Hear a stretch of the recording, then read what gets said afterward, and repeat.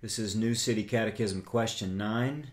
I skipped question 8 because that is the general whole list of the 10 Commandments, where questions 9, 10, 11, 12, and so on are going over all of them individually. So I decided to skip number 8 and do them all individually.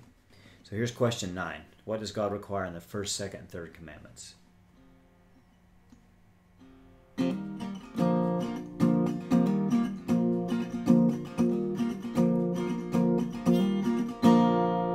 What does God require in the first, second, and third commandments? What does God require in the first, second, and third commandments? First, that we know and trust God as the only true and living God. Second, that we avoid all idolatry and do not worship God improperly.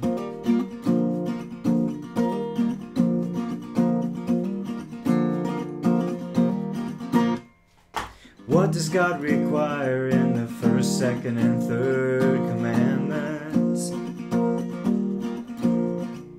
What does God require in the first, second, and third commandments?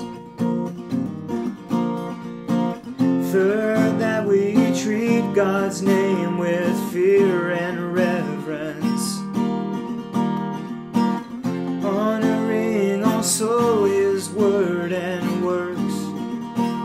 Honoring also His word and works.